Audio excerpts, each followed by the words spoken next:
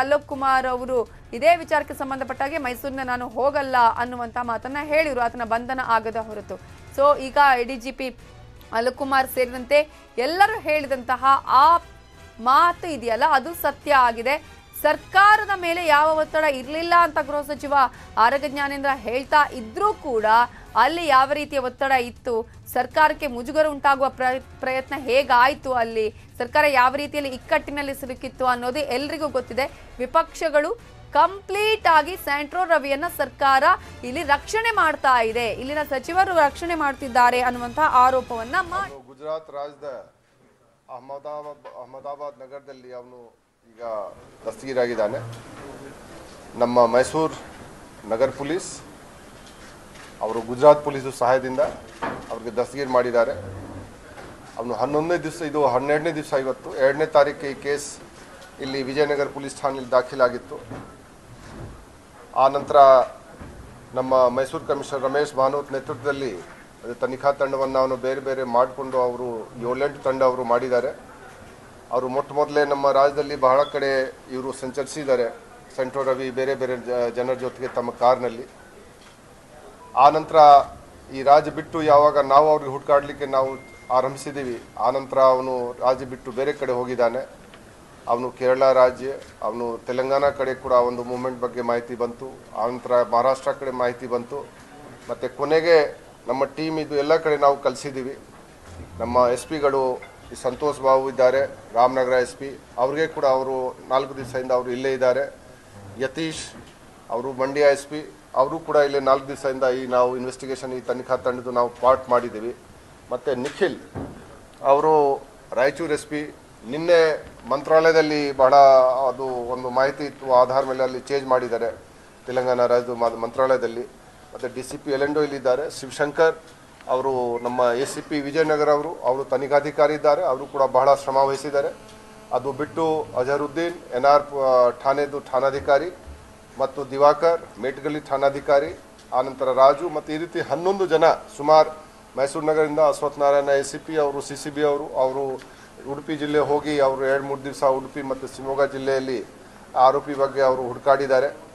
ಆದರೆ ಅವನು ಕೂಡ, ಯಾಕೆಂದರೆ ತಮ್ಮೆಲ್ಲರಿಗೆ ಗೊತ್ತಿರಬೇಕು, 2005ನೇ ಇಸ್ವಿನಲ್ಲಿ ಅವನ ಮೇಲೆ ಗುಂಡಾ ಆ್ಯಕ್ಟ್ ಆಗಿದೆ. ಸೊ ಅವನು ಅಷ್ಟು ಹೊಸವ ಅವನು ಇಲ್ಲ, ಅವನಿಗೆ ಎಲ್ಲ ಇದು ಕ್ರಿಮಿನಲ್ ಮೈಂಡ್ ಏನಿದೆ ಭಾಳ ಹಳೇ ಇದೆ. ಸೊ ಅವನಿಗೆಲ್ಲ ಗೊತ್ತು ಯಾವತ್ತು ಎಸ್ಕೇಪ್ ಆಗಬೇಕು, ಎಲ್ಲಿ ಫರಾರಿ ಆಗಬೇಕು, ಎಲ್ಲ ಅವನಿಗೆ ಗೊತ್ತಿತ್ತು. ಆದರೆ ನಮ್ಮವರು ಕೂಡ ಭಾಳ ಚಾಣಾಕ್ಷದಿಂದ ಭಾಳ ಶ್ರಮ ವಹಿಸಿ ಒಂದು ಸಸ್ಟೈನ್ಡ್ ಎಫರ್ಟಿಂದ ಇವತ್ತು ಅವರಿಗೆ ಚೇಂಜ್ ಮಾಡಿ ಗುಜರಾತ್ ರಾಜ್ಯದಲ್ಲಿ ಅಹಮದಾಬಾದ್ ಹತ್ತಿರ ಅವರಿಗೆ ಹಿಡಿದಿದ್ದಾರೆ.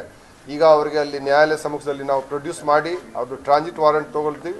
ಟ್ರಾನ್ಸಿಟ್ ವಾರೆಂಟ್ ಅಲ್ಲಿಂದ ತೊಗೊಂಡು ಅವನಿಗೆ ಇಲ್ಲೇ ನಾವು ಆದಷ್ಟು ಬೇಗನೆ ನಾವು ಕರ್ಕೊಂಡು ನಾವು ಬರ್ತೀವಿ ಮತ್ತು ಅವನ್ನ ವಿಚಾರಣೆ ಮಾಡಲಾಗತ್ತೆ ಈ ಕೇಸ್ನಲ್ಲಿ. ಈಗಾಗಲೇ ನಾವು ಈ ಯಾರು ವಿಕ್ಟಿಮ್ ಇದ್ದಾರೆ ಅವ್ರಿಗೆ ನಾವು ಮಾತಾಡಿದ್ದೀವಿ. ನಾವು ಹೋದ ಸರ್ತಿ 10ನೇ ತಾರೀಕಿಗೆ ನಾವು ಬಂದಾಗ ನಾವು ಮಾತಾಡಿದ್ದೀವಿ.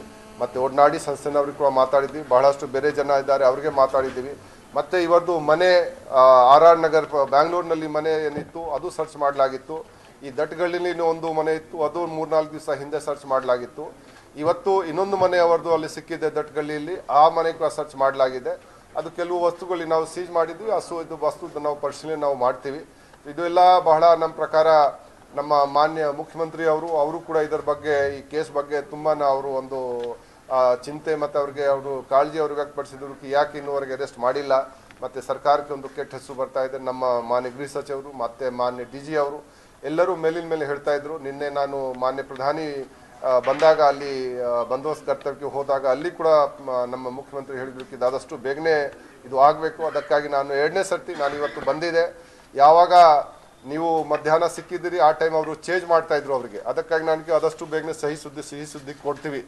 ಅದು ನೀವು ಹೋದ ನಂತರ ಅರ್ಧ ತಾಸಿಗೆ ಅವ್ರಿಗೆ ಕೈಗೆ ಸಿಕ್ಕರು. ಅದಕ್ಕಾಗಿ ನಾವು ತಕ್ಷಣ ಈಗ ಈ ಪ್ರೆಸ್ ಮೀಟ್ ನಾವು ಕರೆಸಿ ನಿಮ್ಮೆಲ್ಲರಿಗೆ ಇದು ಮಾಹಿತಿ ಕೊಡಬೇಕು. ಯಾಕಂದರೆ ಜನರಿಗೆ ಒಂದು ಪೊಲೀಸ್ ಇಲಾಖೆ ಮೇಲೆ ಅಪನಂಬಿಕೆಲ್ಲ ಇವರೇ ಬಿಟ್ಬಿಟ್ಟಿದ್ದಾರೆ. ಕೆಲವು ನಮ್ಮ ಇಲಾಖೆನವರು ಅದು ತಪ್ಪು ಮಾಡಿರಬಹುದು, ಆದರೆ ಮೈಸೂರು ಸಿಟಿ ಪೊಲೀಸ್ ಅವರು ಈಗ ನಮ್ಮ ಇದು ರಮೇಶ್ ಭಾನುವತ್ ನೇತೃತ್ವದಲ್ಲಿ ಅವರು ಬಹಳ ಪ್ರಾಮಾಣಿಕವಾಗಿ ಕೆಲಸ ಮಾಡಿಕೊಂಡು ಆ ಕೇಸ್ಗೆ ಬೆದರಿಸಿದ್ದಾರೆ. ಮತ್ತು ಅವ್ರಿಗೆ ಗುಜರಾತ್ ರಾಜ್ಯದಲ್ಲಿ ಅಲ್ಲಿ ಇಷ್ಟು ನಮಗೆ ಡೈಲಿ ಅವನು ಇದು ಎಲ್ಲ ಜಾಗ ಚೇಂಜ್ ಮಾಡೋದು, ಕಾರ್ ಚೇಂಜ್ ಮಾಡೋದು, ಸಿಮ್ ಚೇಂಜ್ ಮಾಡೋದು, ಮೊಬೈಲ್ ಚೇಂಜ್ ಮಾಡೋದು, ಮನೆ ಚೇಂಜ್ ಮಾಡೋದು ಎಲ್ಲ ಮಾಡಿದರೂ ಕೂಡ ನಾವು ಕೂಡ ಅವ್ರಿಗೆ ಬಿಟ್ಟಿಲ್ಲ. ನಮ್ಮ ಅಧಿಕಾರಿಗಳು ಬಹಳ ಒಳ್ಳೆ ಕೆಲಸ ಮಾಡಿದ್ದಾರೆ.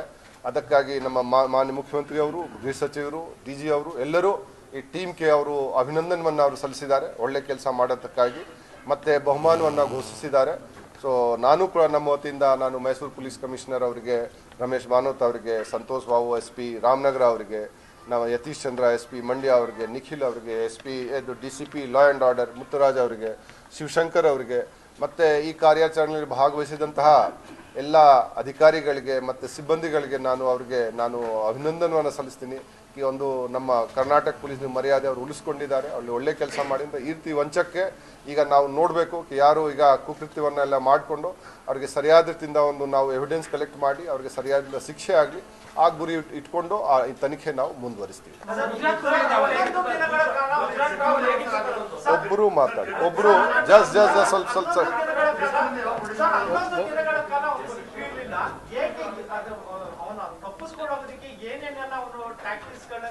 ಅಲ್ಲ ನೋಡಿ, ಟ್ಯಾಕ್ಟಿಕ್ಸ್ಗಳು ಇಲ್ಲ ಅಷ್ಟೇ. ನಾನು ನಿಮ್ಗೆ ಹೇಳಿದ್ದೆ, ಅವನು ಜಾಗ ಚೇಂಜ್ ಮಾಡೋದು, ಕಾರ್ ಚೇಂಜ್ ಮಾಡೋದು, ಮನೆ ಚೇಂಜ್ ಮಾಡೋದು, ಮೊಬೈಲ್ ಚೇಂಜ್ ಮಾಡೋದು ಎಲ್ಲ ಅವನು ಟ್ಯಾಕ್ಟಿಕ್ಸ್ ಮಾಡ್ತಾ ಇದ್ದ ಅವನು.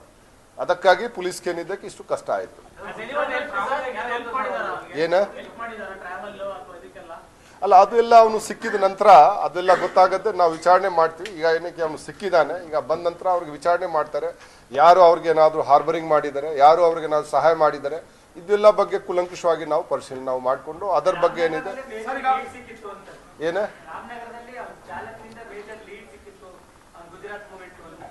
ನೋಡಿ ಅದೆಲ್ಲ ಬಹಳಷ್ಟು ಕೆಲವು ಚಾನೆಲ್ಗೆ ಅವನು ಬ್ಯಾಂಗ್ಳೂರ್ ಸಿಟಿ ಓಡಾಡ್ತಾ ಇದ್ದಾನೆ, ಅವನು ಪೊಲೀಸ್ ಹಿಡಿತಾ ಇಲ್ಲ, ಅದು ಗಾಡಿ ತೋರಿಸ್ತಾ ಇದ್ರು. ಕೆಲವು ಜನ ರಾಮನಗರದಲ್ಲಿ ಅವ್ರಿಗೆ ಹಿಡ್ಕೊಂಡಿದ್ದಾರೆ. ಬೇರೆ ಬೇರೆ ಊಹಾಪೋಹಗಳು ನಿಮ್ಮ ಮಾಧ್ಯಮಗಳಲ್ಲಿ ಆಗಿದೆ. ನಾವು ಅದರ ಬಗ್ಗೆ ಟೀಕೆ ನಾವು ಮಾಡಲ್ಲ. ನಾವು ಪೊಲೀಸ್ನವರು ಏನಿದೆ ನಮ್ಮ ಪ್ರಕಾರ ನಿಮ್ಮದು ಎಲ್ಲ ಇದು ಆಗಿದ್ರು ಕೂಡ ಅವರು ಮಾಡ್ತಾ ಇದ್ರು. ಮತ್ತು ನಾವು ಅಷ್ಟೇ ಹೇಳ್ಬೋದು, ಅವರು ಕಷ್ಟಪಡಿಸಿದ್ದು ಕೆಲಸ ಮಾಡಿದ್ದಾರೆ, ಒಳ್ಳೆ ಕೆಲಸ ಮಾಡಿದ್ದಾರೆ. ಅದು ತನಿಖೆ ಮತ್ತು ಈ ರೀತಿ ಒಂದು ನಾವು ಹೇಳ್ಬೋದು ಹಾರ್ಡ್ ಕೋರ್ ಕ್ರಿಮಿನಲ್ನೇ ಒಂದು ಇದು ಬಿಳಿ ಬಟ್ಟೆ ಹಾಕ್ಕೊಂಡು ಒಂದು ಹಾರ್ಡ್ ಕೋರ್ ಕ್ರಿಮಿನಲ್ನೇ ಅವನು. ಯಾಕೆಂದರೆ ಯಾರು 2005ನಲ್ಲಿ ಗುಂಡಾ ಆ್ಯಕ್ಟ್ ಆಗಿದೆ ಯಾರ ಮೇಲೆ ನಿಮಗೆ ಅರ್ಥ ಆಗಬೇಕು. ಇಷ್ಟು ಹಳೆ ಕ್ರಿಮಿನಲ್ ಅವನು, ಹೊಸವ ಇಲ್ಲ ಅವನು. ಅಷ್ಟು ಕ್ರಿಮಿನಲ್ ಬುದ್ಧಿ ಅವನು 11 ತಿಂಗಳ ಜೈಲಿನಲ್ಲಿದ್ದ. ಸೊ ಎಷ್ಟು ಕ್ರಿಮಿನಲ್ ಬುದ್ಧಿ ಅವನಿಗೆ ಇರಬೇಕು, ಯಾವತ್ತು ಎಸ್ಕೇಪ್ ಆಗಬೇಕು, ಯಾವತ್ತು ಫರಾರಿ ಆಗಬೇಕು, ಇದು ಎಲ್ಲ ನಮ್ಮ ಪ್ರಕಾರ ಅವ್ರಿಗೆ ಚೆನ್ನಾಗೇ ಗೊತ್ತಿದೆ. ಅದಕ್ಕಾಗಿ ಪೊಲೀಸ್ನವ್ರಿಗೆ ಸ್ವಲ್ಪ ತಡ ಆಯಿತು. ಆದರೂ ಇವತ್ತು ಏನೈತಿಗೆ ಅವನು ಗುಜರಾತ್ಗೆ ಅಹಮದಾಬಾದ್ ಇಲ್ಲಿಂದ 1500 ಕಿಲೋಮೀಟರ್ ದೂರದಲ್ಲಿ ನಾವು ಅವ್ರಿಗೆ ಹೋಗಿ ನಮ್ಮ ಅಧಿಕಾರಿಗಳು ಬಂಧಿಸಿದ್ದಾರೆ. ಮತ್ತು ಗುಜರಾತ್ ಪೊಲೀಸಿಗೆ ಕೂಡ ನಾನು ಧನ್ಯವಾದ ಸಲ್ಲಿಸ್ತಾ ಇದ್ದೀನಿ. ಅವರು ನಮ್ಮ ಏನ ಇಲ್ಲ, ನಾವು ಚೇಂಜ್ ಮಾಡ್ತಾ ಇದ್ವಿ, ನಾವು ಸತತವಾಗಿ ಅವ್ರಿಗೆ ಚೇಂಜ್ ಮಾಡ್ತಾ ಇದ್ವಿ. ಅವನು ಒಂದೊಂದು ಕಡೆಯಿಂದ ಕೊಚ್ಚಿಯಿಂದ ಪುಣೆ ಹೋದ, ಪುಣೆಯಿಂದ ಬೇರೆ ಕಡೆ ಹೋದ, ಅಲ್ಲಿಂದ ಅಲ್ಲಿ ಹೋದ. ಸೊ ನಾವು ಕೂಡ ನಮ್ಮ ಟೀಮ್ ಏನಿದೆ ಅವ್ರಿಗೆ ಫಾಲೋ ಮಾಡ್ತಾ ಇದ್ವಿ ಇದ್ರು. ಅದಕ್ಕಾಗಿ ನಮಗೆ ಅವ್ರದ್ದು ಕ್ಲೂ ಅಲ್ಲಿ ಸಿಕ್ತು. ಆನಂತರ ಸ್ವಲ್ಪ ನಾವು ಅಲ್ಲಿ ಗುಜರಾತ್ ಪೊಲೀಸ್ಗೆ ಅವರು ಎಸ್ಕೇಪ್ ಬೇರೆ ಕಡೆ ಆಗಬಾರ್ದು, ಸೊ ಅದು ನಾವು ಅವ್ರಿಗೆ ಮಾಹಿತಿ ಕೊಟ್ಟಿದ್ವಿ. ನಮ್ಮ ಜೊತೆ ಇವತ್ತು ಅಲ್ಲ, ಅವನು ಅಲ್ಲಿ ತಪ್ಪಿಸ್ಕೊಳ್ಳಕ್ಕೆ ಇದು ಮೀಸೆ ಬಳಸಿದಾನೆ, ತಲೆದು ಬಿಗಿದು ಮಾಡಿದ್ರೆ ಇದೇ ಒಂದು ಫೋಟೋ. ಈಗ ಇದು ಒಂದು ಫೋಟೋ. ಈಗ ಅವನು ನಮ್ಗೆ ಎಲ್ಲರಿಗೆ ಮೋಸ ಮಾಡಕ್ಕೆ ಅವನು ಈ ರೀತಿ ಈಗ ಕಾಣ್ತಾ ಇದೆ. ಅವನಿಗೆ ಗುರುತಿಸ್ಲಿಕ್ಕೇನೆ ಆಗಲ್ಲ.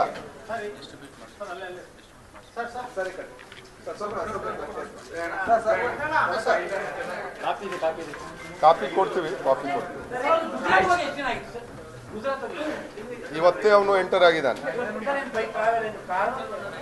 ಕಾರಿಂದ ಹೋಗಿದ್ದಾನೆ. ಈಗ ಅವನು ಯಾವ ಕಾರ್ ಅದೆಲ್ಲ ಬೇಡ, ಕಾರ್ ಸಾಕು.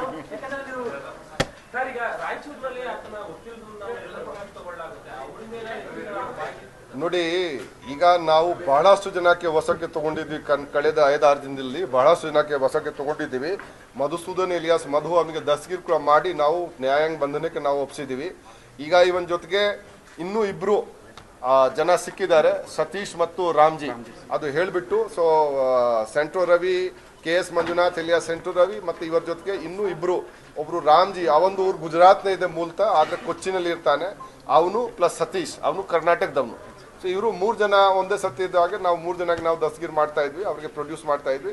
ಮಧುಸೂದನ್ ಎಲಿಯಾಸ್ ಮಧು ಅವನು ಆಲ್ರೆಡಿ ದಸ್ತಗಿರಿ ಆಗಿದ್ದಾರೆ. ಸೊ ಈ ಕೇಸ್ನಲ್ಲಿ 4 ದಸ್ತಗಿರಿ ಈಗ ಆಗ್ತಾ ಇದೆ.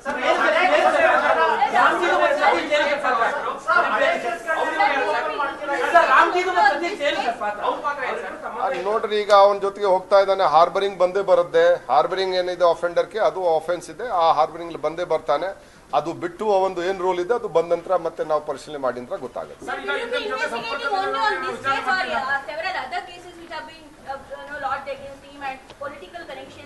See, right now we are seized of this case in which a victim has come forward to lodge a complaint that she was wrongly using some wrong tactics. He got her into the this marriage knot, and after that he has exploited her and he has tortured her.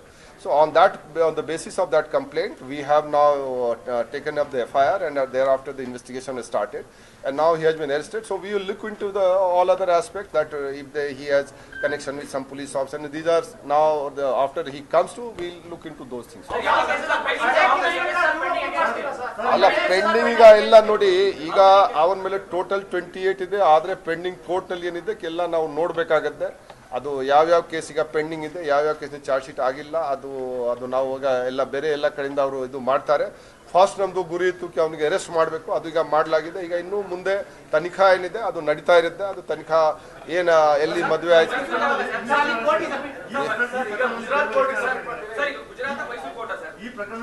Gujarat court ನಲ್ಲಿ ಇವತ್ತು produce ಮಾಡ್ತೀವಿ, ಇಲ್ಲಿ ಬಂದ ನಂತರ ಮತ್ತೆ ಈ court ನಲ್ಲಿ produce ಮಾಡ್ತೀವಿ. ಅದು ನಾವು ಅವ್ರಿಗೆ ಅದು ಮಾಡ್ತೀವಿ. ಓಕೆ, ಅಲ್ಲ ಆರೋಪ ಕೇಳೋದು, ಅವರು ಒಂದು ಕೆಲಸಕ್ಕೆ ಹೋಗಿದ್ದಾರೆ, ಫಾರೆನ್ಸಿಕ್ ಯೂನಿವರ್ಸಿಟಿ ನೋಡಕ್ಕೆ ಹೋಗಿದ್ದಾರೆ. ಅದು ಅಲ್ಲಿ ಒಳ್ಳೆ ಆಯ್ತು, ಅದು ಅವರು ಹೋಗಿದ್ದಾರೆ ಫಾರೆನ್ಸಿಕ್ ಯೂನಿವರ್ಸಿಟಿ ನೋಡಕ್ಕೆ. ಇವತ್ತು ಬೆಳಿಗ್ಗೆ ಅವನು ಎಂಟರ್ ಆಗಿದ್ದಾನೆ ಗುಜರಾತ್. ಅವರು ನಿನ್ನೆ ಸಾಯಂಕಾಲ ಎಕ್ಸಿಟ್ ಆಗಿದ್ದಾರೆ ಗುಜರಾತ್ ಇಂದ. ನಿನ್ನೆ ಸಾಯಂಕಾಲ ಅವರು ಗುಜರಾತ್ ಇಂದ ವಾಪಸ್ ಬಂದಿದ್ದಾರೆ, ಅವರು ಬ್ಯಾಂಗ್ಳೂರ್ ರೀಚ್ ಆಗಿದ್ದಾರೆ. ಅಲ್ಲ ನಿಮ್ಗೆ ಹೇಳ್ತಾ ಇದ್ದೀನಿ ನಿಮ್ದು ಮಾಹಿತಿ ಸಲುವಾಗಿ. ಮತ್ತೆ ಇವನು ಇವತ್ತು ಎಂಟರ್ ಆಗಿದ್ದಾನೆ 11 ಗಂಟೆಗೆ ಸುಮಾರು ಮಹಾರಾಷ್ಟ್ರ ರಾಜ್ಯದಿಂದ ಗುಜರಾತ್ ರಾಜ್ಯಕ್ಕೆ ಆ ಟೈಮ್ಗೆ ಎಂಟರ್ ಆಗಿದ್ದಾನೆ. ಹೌದು, ಈಗ ರಿಯಲ್ ಟೈಮ್ ಈಗ ನಾವು ಅವ್ರಿಗೆ ಪ್ರೊಡ್ಯೂಸ್ ಮಾಡ್ತೀವಿ. ಏನ್ ಬೇಲ್ ಆರ್ತಿ ಯಾವ ಕೇಸ್ಲಿ ಬೇಲ್ ಮೇಲೆ ಆರ್ತಿ ನಮಗೆ ಗಮನಕ್ಕೆ ಬಂದಿದೆ. Non offender means he was under Gunda Act. He was detained under Gunda Act in long time back in 2005. That's why I'm saying that no Gunda Act it has lapsed in 2005 only. 2005. Still in force. I mean like still under Nimge you don't have idea of Gunda Act. Okay, thank you.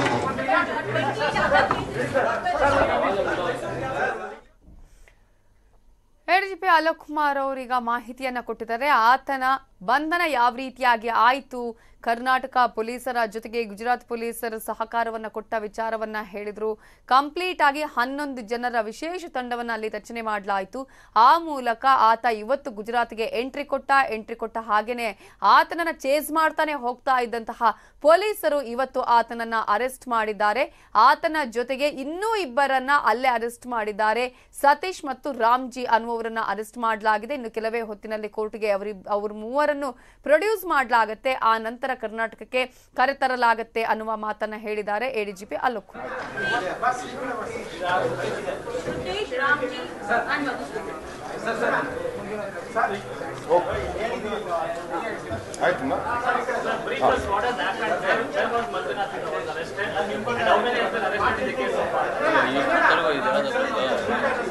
ಇದರ ಬಗ್ಗೆ ಇನ್ನಷ್ಟು details ಕೊಡೋದಕ್ಕೆ ನಮ್ಮ reporter Manjunath ನೇರ ಸಂಪರ್ಕದಲ್ಲಿ